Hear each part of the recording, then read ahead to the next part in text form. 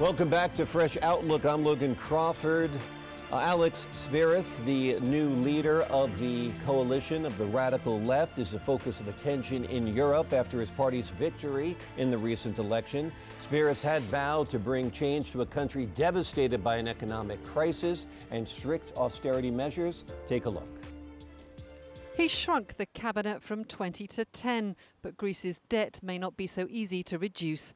The lineup is dominated by left-wing academics, and only one minister has any previous experience of government. Prime Minister Alexis Tsipras sees the transformation as a positive. He wants to show Greeks they'll get the change they voted for. We did not come here to take over institutions and to enjoy the trappings of power. We have come to radically change the way in which politics and governance is carried out in this country. But the challenges are daunting, and Greek markets continue to be battered. 3 days after the election, short-term borrowing costs topped 17%. Even longer-term ones were above 10%. Athens Stock Exchange also fell another 7%, with bank shares down 22%. Other major fallers included the Piraeus Port Authority, after ministers halted plans to sell off state assets. Investors are finding it hard to see how Syriza's electoral promises to abandon austerity can be achieved while carrying through agreed fiscal and structural reforms. No chance of Greece's new finance minister underestimating the task he has ahead, and friction with EU partners may not stop with economics. Greece also appeared to distance itself from an EU call to consider broader sanctions against Russia. Later said they hadn't signed the sanctions statement because they hadn't been consulted. Either way, it suggests a long haul ahead, even with talk from the finance minister of a new relationship of trust and honesty between Greece and its European partners. We are back live on set now here at Fresh Outlook. I am joined by the Ebru think tank, Dr. Cornelia Tsakiridou, professor of political philosophy at LaSalle University, Matthew Tyramand, an economist with a focus on Central and Eastern Europe, and Sebastian Aulich, an international lawyer and consultant. And Cornelia, I will begin with you. What does this mean for Greece, Europe, and the world that we have a new prime minister in Greece who does have these left leanings, who does want to put an end to austerity measures? Well, for Europe, it means a challenge to the austerity policies that have been followed so far, with implications on other European countries like Spain, where there is a movement against austerity, and Italy as well. And less vocal also opponents of austerity like President François Hollande of France, who, when he campaigned in 2012, promised to rid Europe and France of austerity. So the election of Tsipras and Syriza itself is not as radical as it appears to be. I mean, their agenda in this area resonates with many Europeans of the left, but also of the right, because you have to remember that Marine Le Pen, the leader of the National Front in France, is also very critical of austerity. For Greece, of course, it means a very difficult period, but certainly one that takes into account the fact that in the last 5 years, the standard of living in the country has declined by 30%, has dropped by 30%. Right now, you have 1.5 million unemployed and about 2 million people, if not more, below the poverty level. This is unprecedented. If you think that in 2008, before the austerity measures began and the crisis, Greece had an unemployment rate of 8%. Right now, it stands at about 27%, double that among youth. So these are devastating numbers. Matthew, most of the people in Greece work for the government, according to my understanding.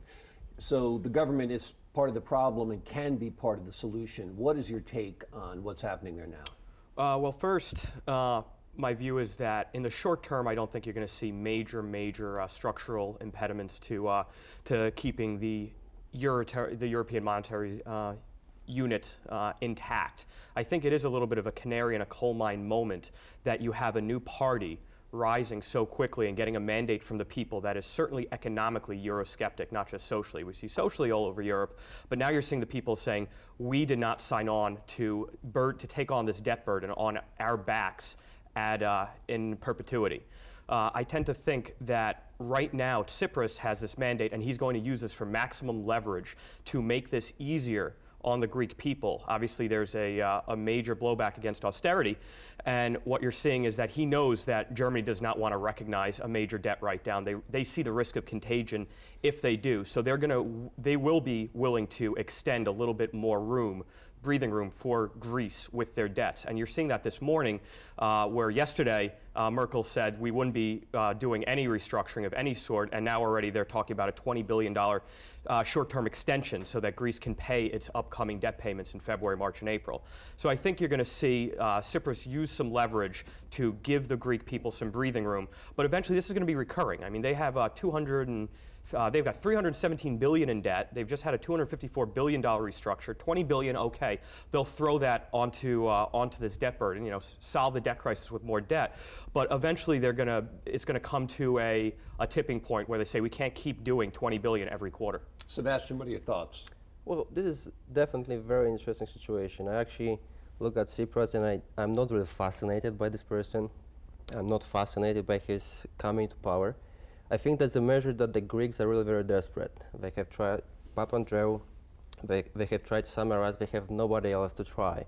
So there comes a very young, inexperienced, untested, unfiltered leader who promises pretty much everything he's going to solve the crisis, and they trust him. And we have to understand that because, like Doctor said, they have went through so much. They have really been impoverished, and these austerity measures that were put on Greece, they just didn't work. And when you look at it, there were some good parts in it and some very bad parts in it. You have the good part, which is cutting down the government spending, shrinking the size of the government, making the government more limited. And there was this other part of this austerity measure, which sort of put down the whole economy down. That's they increased the taxes to the point that they started to shrink in the private sector. So somebody who is making $55,000 in Greece pays right now 42% of income tax. That's almost half. And on top of that, you are going to have social security tax, you are going to have health insurance. So $55,000, we take more than half of that to give to the government to pay the debts. Right. So obviously everybody is desperate, is frustrated. And when you take so much money from the private sector, you are making almost impossible to reinvest it to start up the economy. Well, this is why it's said that socialism doesn't work, because after a while you run out of other people's money. Is that what's happening in Greece, Cornelia? We've run out of other people's money? I think what's happening in Greece in part, and here, you know, there are two sides to this, right? There's the side of, for instance, German Finance Minister Wolfgang Schäuble, who said that the problem is not really the austerity measures. The problem in Greece is that the structural reforms that accompanied the austerity measures and to which the Greek government was, of Prime Minister Samaras, was committed, never took place. And so the challenge for the new administration, for the new government, is to implement the structural reforms. These have to be done no matter what. A country that has the red tape that Greece has is a very difficult place for investors, domestic and foreign, to come. A country that has an overblown public sector that is basically the recipient of political favoritism and so on, that also is not going to work. So you need fundamental changes. A country that has closed professions, like pharmacists, for instance, are a closed profession. Taxi drivers, the same thing. These have to open. Land registry, you know, that has to go. I mean, that has to go into effect. So there are aspects of the, you know, the function of the Greek state that are not working right, and these have to be fixed. So in part, the Europeans are right when they say that the fault lies with the Greeks, but at the same time, there was no discriminating, you know, approach to austerity in Greece.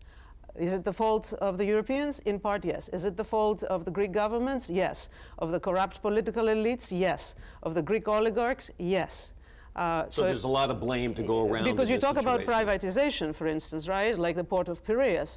The Greek finance minister pointed this out in his BBC interview, that some of these privatizations, you know, were done under a deflationary period. And so these were given to investors, you know, for peanuts, as he said. So again, these are issues that obviously concern the Greek government, and rightly so. Now, Mr. Tsipras happens to be inexperienced. Yes, he is. But let me say something also, that many of the Greek politicians who enter into politics because of family connections are also equally inexperienced. Is there a concern about a couple about in this country too?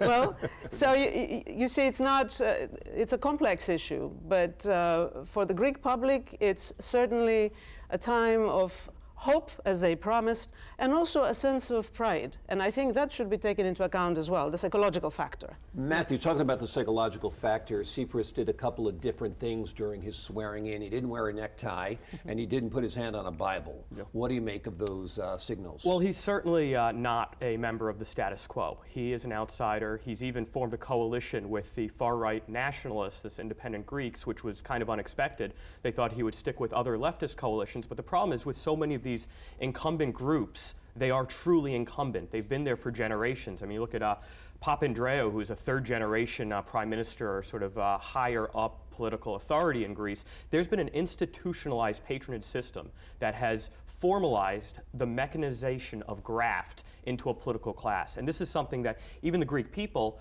have not been, they liked it when they got tax immunity, but when the bill came in the last 3-4 years, they were not as happy to be a part of the system and willing to reject it. And this vote for this new party that formed 10 years ago, I think is very bullish. It's the Greek people saying, we're not going to be a part of this system where we don't get a say. We have the oldest democracy in Europe, and it, in theory, is a representative democracy, but in recent history it has not been. And this is their way of reaffirming their sovereignty. I think it's a start of something you're going to see all over Europe, in Spain and Portugal and Italy, and because the EU and the Troika have imposed very, very, very tough standards on a people that did not want this. They did not make most of these corrupt choices that the government made for them.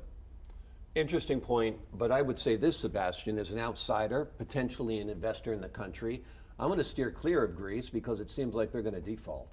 It's very probable that they're going to default. Nobody wants that to happen. But look at this. They have 11 million people in Greece, and their current debt is like 480 billion. 320. And the only interest they pay annually is like $30 billion, something like that, you know, close. There's no way they're going to pay it back. There's no way, I mean, it's physically impossible. Now you have also the creditors, the big countries like, you know, Germany and France, and they also, the politicians over there, have to answer to their own voters. And they look at it from the position of a creditor. I give you the money, I want the money back. Right. So, I mean, for Tsipras, it's a very dangerous and difficult situation. Unless it plays out like Iceland, where they default on the debt and they just kind of rebuild from the bottom up on their own. I'm going to have to hold you there. A lot to talk about. The Greek people are a fine people, an ancient people who have contributed greatly to our own American structure of government, so we wish them well. And I want to thank our guests, Cornelia, Matthew, and Sebastian, for joining us here today. When we come back, are you ready for some wings, beer, commercials? And oh yeah, are you ready for some football? After this.